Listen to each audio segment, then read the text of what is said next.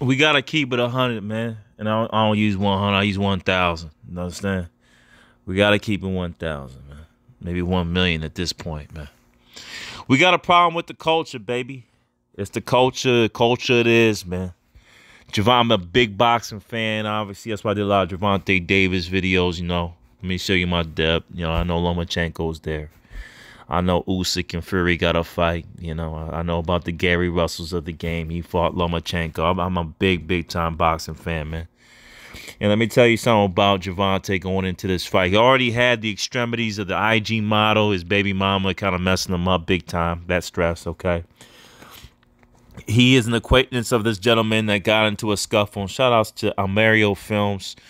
I'm just using this video, these shorts, to kind of show the people what kind of went down at the boxing match. Old news, but I want to get into the structure of the mindset of the black person, man, because at the time, you know, of this video, you would think it'd be just a smooth fight, no problemo, easy peasy, you know. Just stress of the IG, right? The IG model would be the only stress and the only type of mountain that Mr. Davis had to climb. But it looks like whenever a lot of times when we have events, and it's scary at times, man, especially when you become a civilian, okay? To me, you become a civilian when the street life is gone, you work in a job or you own a company, and you're not even around that environment anymore, okay? I would say, no doubt about it, I am now a full-out civilian, all right, because I've been away from those type of neighborhoods and those environments for a very long time. So I don't have the structure or the appetite. I don't even know what's going on anymore with blocks and who's this and who's kingpin that, blah, blah, blah, right? Who's doing well, who's putting out the work, who has a new gene, Amiri jeans, all that shit. I watched the video when I figured it out, right? But from the mindset of a human being that's gone into, I believe, which is the next step, which is not caring what people think, I think is the greatest step in life for yourself. You get into these squabbles of respect, of manhood at these events, and they constantly happen. There's always somebody at an event, especially when it's black on black. We hate each other the most, by the way. We get snappy with each other. I mean, honestly, if you don't have the right clothing, somebody's making fun of you. Let's say if I went in there with sandals, they would make fun of you. I used to be part of those groups who would make fun of. Everyone thinks they're bigger and better than everybody. Everyone thinks their block is bigger and better than everybody. Everyone thinks they're the only them. It's only when I traveled. I went out to schooling out in Michigan. I said, "Oh shit, these guys just as busy as I am, right? They got a block just like they're on a block just like some folks I know. Again, I'm a civilian, and they was into some things, and I said, "Oh, okay, this is all over. Detroit get busy too." And then I went to Chicago. Chicago got busy, and I went to dumb fuck towns in Ohio, and they got busy, and Baltimore got busy. And I was like, "Oh, this is worldwide." And at first I thought it was a good thing, but as you get older, you're like, "Man, this is horrible. The same faces, the same blacks, the same attitude, the same violence." And I digress.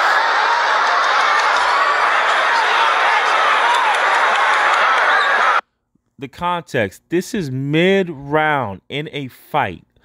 The referee had to stop the fight, okay? Had to stop the fucking fight. I'm cussing because I'm angry again. To allow for the indignity of somebody talking trash against somebody's head to therefore spew out a moment of anger, which then chewed out a moment of potential violence. A lot of big names there. Gentleman named Wallow is the one in the red jacket stepping up out of Philly.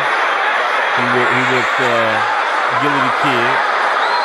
He's trying to stop the beef there. So that guy's a podcaster, just came out of jail. For a street guy, there is a lot of respect if you're not too young, right? No offense, we all know it, man. When we were younger, between 15 and 23 is probably the don't give a fuck age. One of the most dangerous ages, I think, around the world. Even 13, 12 years old now, when you look at some of these cartel groups. And it is I don't give a shit age. I mean, they don't really give it. They don't know who you are. They don't know what you've done.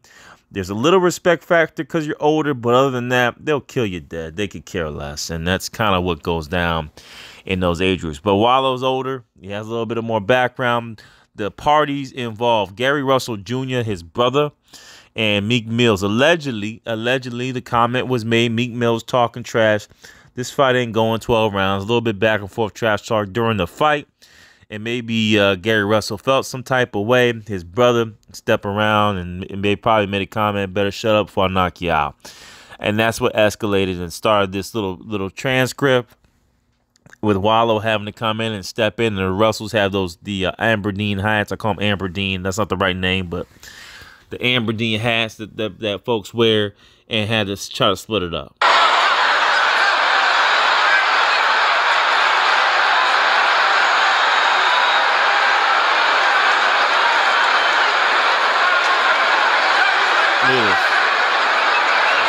Fight. This is a fight, guys.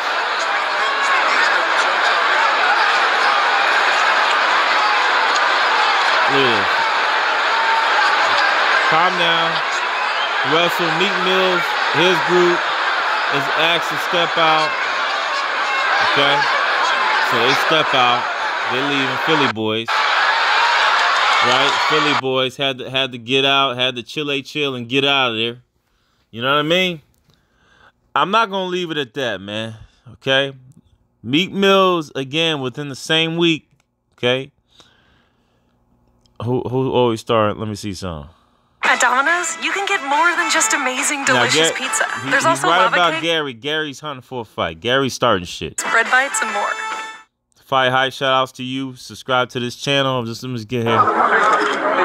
They said that the Russells and Meek Mill were fighting, bro. Did you know that they were the ones that were fighting? Yeah, I seen it.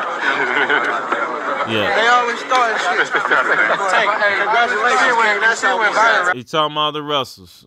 Yeah, he talking about the Russells. You know, these guys, they're looking for a fight the whole night. They were really talking to your boy, Mr. Javonte Davis, and saying he needs to step up. Russell wants the money, right? Russell wants the money in any means possible. It's just part of the lifestyle of boxing. However, we know it's fun. For some reason, it escalated to the point where they had to stop the fight. So that's where the fun stops, and you start to disrupt the nature of the business, and you make yourself look stupid, because you rarely see that in other engagements unless there's actually something done to somebody in the ring, you know, punch to the balls, etc. Now, I should make this another video. I may do that, but Meek Mills is also involved in another altercation. Let me know your thoughts below. Again, driving while black is what I call this shit, right? We got to learn how to drive, man, okay? There is a steering wheel. You know, there's a gas pedal, okay? We got to learn how to navigate this world, and when to altercate and when to just shut up and chill. We gotta know who to trash talk and who not to trash talk, right? Gotta know who to rile up and not to rile up. Gary Russell was looking for the notoriety. Gary Russell was looking for the media. His success has been made by Meek Mill. But everyone in the inside watching in, okay? You know, there we go. Everyone from the inside watching in, you know, it stated that, you know, at the end of the day, what's going on with this environment? Whenever we see this type of focus, it was looked to be mostly black and some Hispanic. Why do we have to be this afraid? Why do these moments have to happen? And that's the question mark for us. Who are we driving respect for? Even the chains and the gloss and all that stuff, right? We showing off for each other. Now, I can't say, you know, a lot of people would say, we don't even own shit. We don't own lands. I'm going to tell you something, guys. Brothers, black males, even black females are stepping up big time. Unbeknownst to you, they're buying a lot of shit out there, okay? And it is tangible, okay?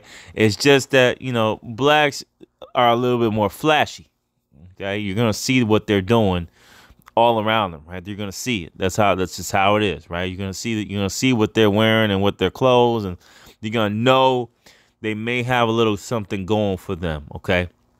Other groups are a lot more quiet. We're loud. That said, even with those assets, right? They're doing the right thing, getting the real estate and all that good stuff.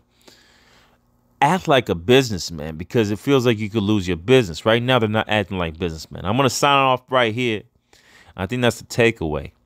If you got the guap, that much money, I believe Meek's worth over 30, 40 million. I believe Wallow just signed a contract for 20. He's not involved. And I believe Gary Russell may be the broker party of them all and is looking for a come up. So he's looking for an early in to get some money. So for me, the businessman should have been Meek, and he really shouldn't have gone the back and forth there, man. It didn't make no sense. I'm going to leave it off here, but wait for the next Meek Mill video. We're going to talk about his time in Africa, man. Another moment of, are you a businessman, or, you know, are you a villain thug, or a bottom-level thug, right? Bottom-level thugs get the business done, Meek. You know what I mean? Like, you're a CEO now. At the end of the day, CEOs don't get in these scuffles, man. You know, they get somebody to scuffle for them. That's my opinion. I'm out of here. Mikey, peace.